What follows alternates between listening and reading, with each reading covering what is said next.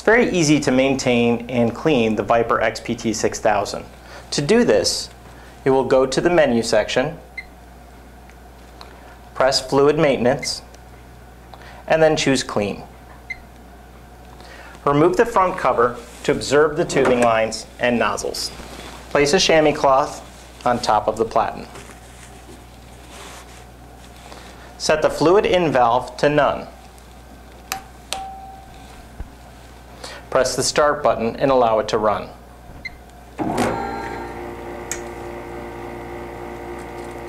The machine will purge any of the pretreatment fluid in the lines back to the pretreatment fluid container.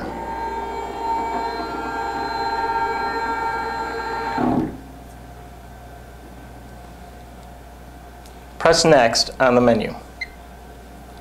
Change the fluid in valve to water. Change the fluid out to waste. Press the start button. The machine will flush water through the lines. When the pump turns off, press Next. Change the fluid in valve to none. Leave the fluid out to waste. Press the start button. This will flush the water in the lines to the waste bottle. When the pump turns off, click Next. Change the fluid in valve to the pretreatment fluid selected. Change the fluid out valve to the same fluid container. Press the start button. This will fill the system with pretreatment fluid.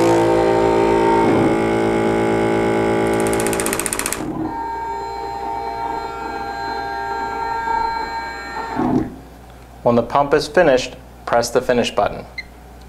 If you desire to clean any of the nozzles or are going to be emptying the machine and storing them, or if any of the nozzles are indicating that they're clogged by not having a consistent spray stream, you can simply unscrew them here,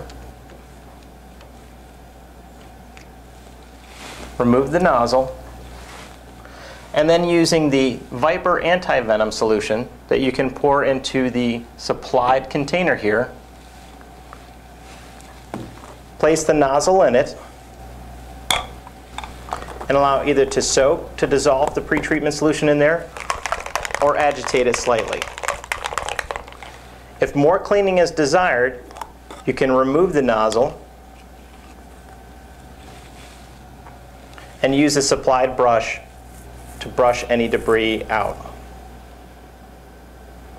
When satisfied, replace the nozzle in the machine using the nozzle adjustment tool. Screw the nozzle back into place gently, not tightening down fully. Once it is close to being fully tightened, place the nozzle angle adjustment wrench on the end of it. Bring the wrench to a 90-degree angle out from the machine. Hold in place and tighten the nozzle in place. The nozzle is at the correct location.